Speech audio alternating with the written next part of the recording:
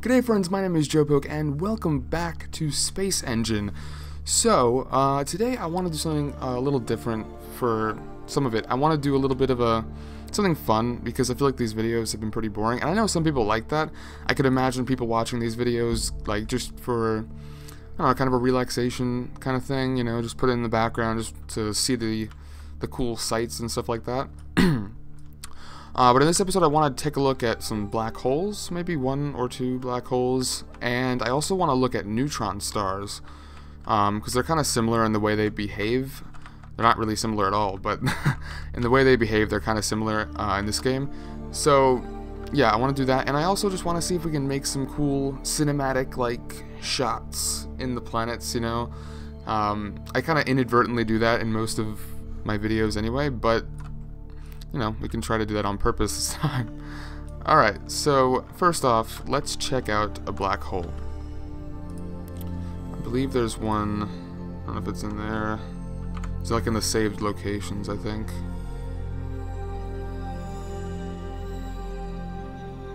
Also, I'm really sorry if I've been like super out of it in the past few videos. I know it's like, I don't know, I just look back and I'm like, God, this must be so boring to watch. I'm trying to, you know, be more awake in these videos. It's just hard because, you know, there's a lot going on at school and everything, so hopefully this one isn't, I'm going to try to be more conscious of it in this video. So, alright, so a solitary black hole. This is just a black hole in the middle of nowhere.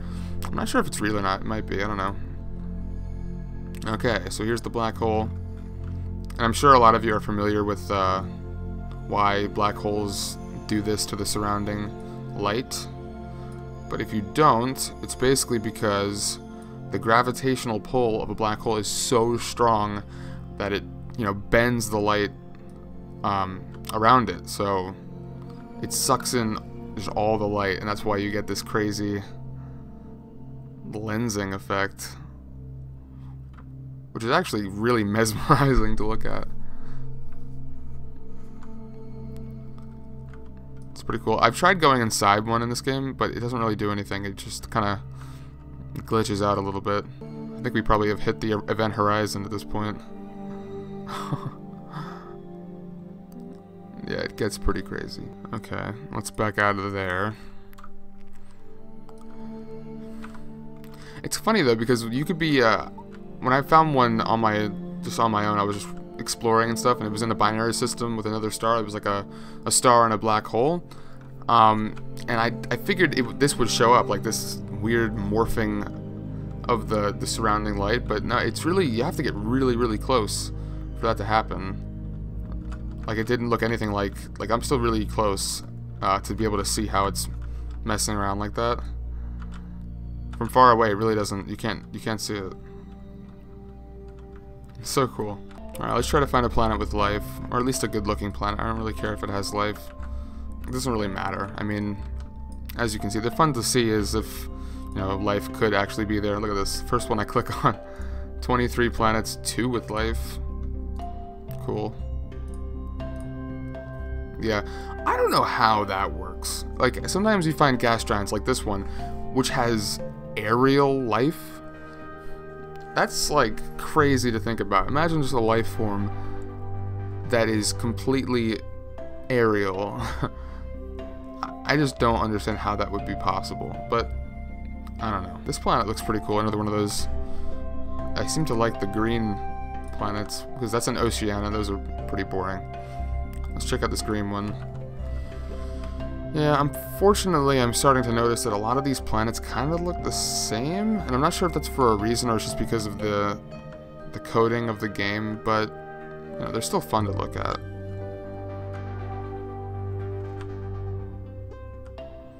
Let's go to the, I don't know what they call this, but like the sunset part of the planet, I guess. Here's a cool shot.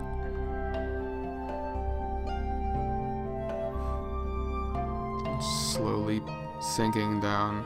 I've thought about making like a montage of like really cool shots like this. I mean, this one isn't that cool, it's just mountains, but I don't know, it still looks cool to me. I feel like I should probably do that, making like a...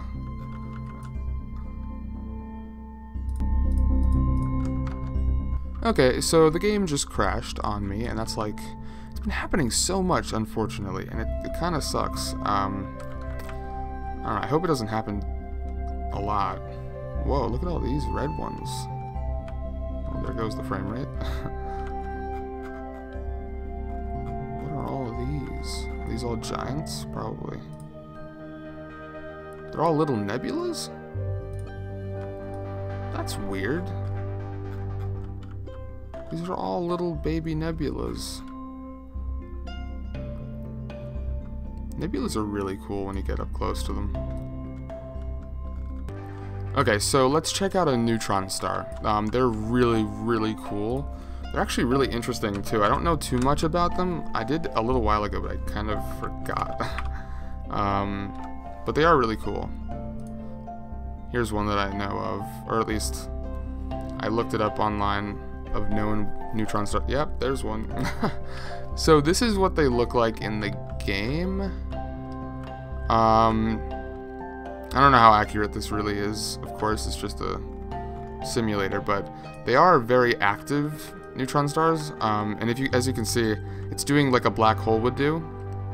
It's like bending the light around it because it's got such a big gravitational pull. Because neutron stars are like really dense, not as dense as a black hole, I don't think, but they are very dense. Also, what's interesting about neutron stars is that they're super tiny. Like, as you can see, I'm only going 8 meters per second right now. Like, this thing is only like maybe 5 kilometers across. Like, that's really tiny. Like, I'm only going 1 meter per second, and I'm actually seeing a distance increase, which means that this thing is pretty small.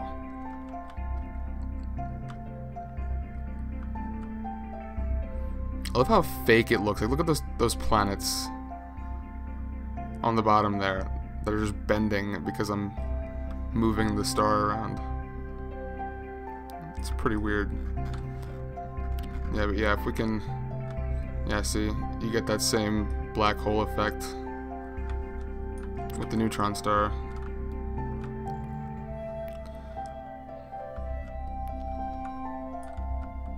It's weird because if I zoom out far enough, you would never know. I mean, of course, scientists and stuff would know, but like, it's pretty hard to know that it's a neutron star just by looking at it because it just looks like a blue, like, main sequence star from the outside because of how bright it is. But then when you get closer, it's almost impossible to do this because they're so small. If you just try to freehand going into it without actually clicking G, it's very difficult, as you can see. I'm just going to press G. So yeah, like, it's super tiny. And getting close enough just gets rid of the big brightness glow that it has about it. So yeah, really interesting stuff, guys. By the way, don't take anything I just said for 100%. Take it with a grain of salt, because I'm not a scientist. I just am an enthusiast, as they say in the unintelligent community. Alright, so that's a neutron star. Let's check out some pretty stuff, though. I mean, the neutron star was pretty nice, but let's look at some scenic views,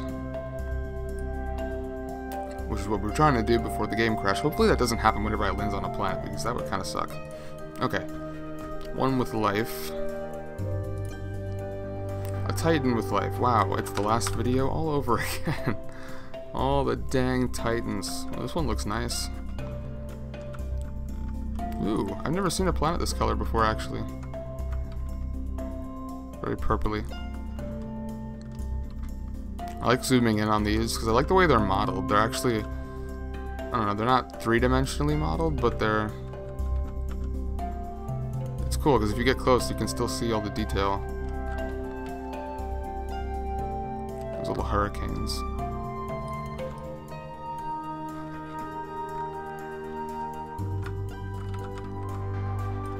That's pretty scary.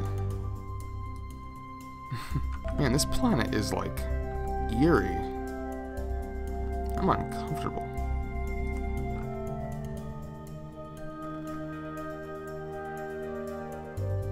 I really wish they would add a feature, and I know it may sound kind of silly, but I want a feature where it could simulate walking on the surface. I don't know, it's a really small thing, but I just feel like it would add a lot of immersion So if you could just walk on the surface. I almost just mentioned No Man's Sky again. I gotta stop doing that because, my god, I am looking forward to that game. It's taking over my life. I legitimately Google it every day. I think I tweeted about it because it's obsessive. I really cannot wait for that game to come out. And you bet I'm gonna be playing it on this channel, by the way. When it comes out, like day one. Don't crash. The audio just cut out. I don't want that to happen again. Oh yeah, I forgot to mention. Also, the music. I'm sorry that this isn't actually in-game music that you're hearing right now. I'm hearing in-game music, but you're not going to hear in-game music because I got in trouble last time. Apparently, a lot of that stuff is copywritten, which I thought was weird for such a small game to actually have copywritten music, but hey, it is what it is. So I found some, you know, pleasant to listen to, copyright-free music that I put in the background of these videos, as well as the last one. I didn't mention it in the last video. That's so weird to read. This is a scorched ice giant. It sounds like an oxymoron, but it's actually not, according to the Space Engine website. They're like, it's not a typo. So, I don't know, I didn't read the explanation of what that means, but it's pretty crazy that there can be a scorched ice giant. I think this shot has potential, guys. I'm gonna try to cheat the system.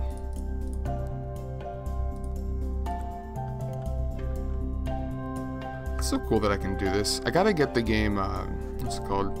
Universe Sandbox. That game looks really cool. You can, like, move planets around and stuff. Alright, stop.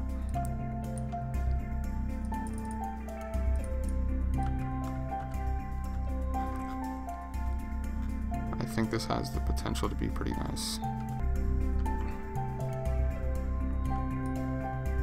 Alright, now let's put it on flight mode.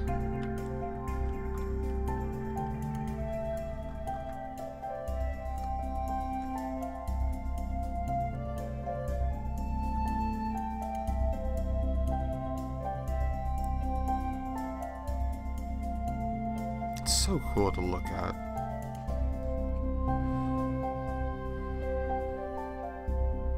Earth is boring, man. No, but Earth is actually pretty interesting. I'm sorry I said that.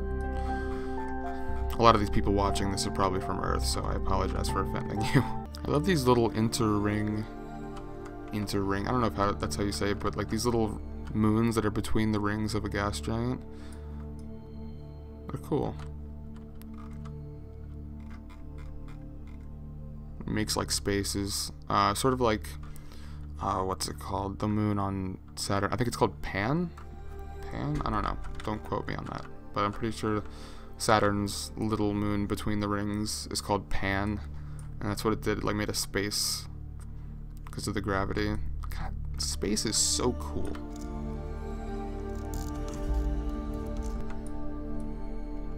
Titans are very pleasant to look at, but they're, like I said in the last video, I don't understand Titans at all. I haven't looked it up since then, but I don't know.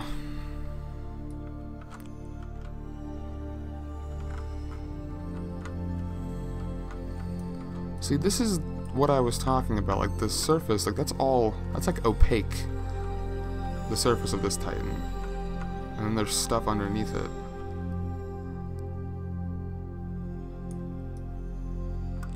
Looks rocky. Man, I am failing miserably at trying to find cool planets to make interesting shots, like cinematic shots. It's not as easy as I thought it would be, seeing as it's kind of what I did in the last few videos. I mean,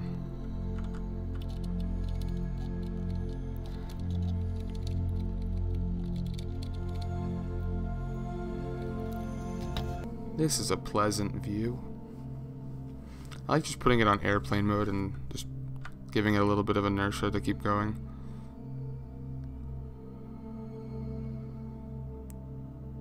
Man, I really should make like a montage.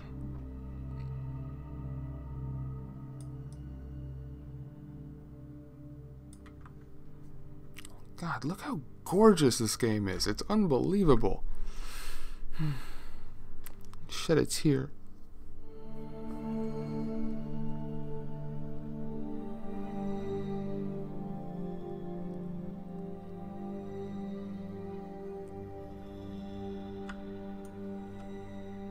I'll let this go for a little while longer so I can say thank you guys. For any of you that are a returning subscriber, it really does mean a lot that people actually found these videos rather, and thought enough of me to subscribe. It really warms my heart. Yeah, so thank you. All of, like, 40 of you, I think there is now.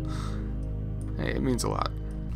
Alright guys, so unfortunately I have to leave this video here. I gotta get this done and then edit it and then put it up, and then I have somewhere to be. So I am going to leave this video here. Thank you so much for watching. If you enjoyed the video, please hit that like button below, right down there. And yeah, subscribe if you want to see more. I'll see you guys in the next video.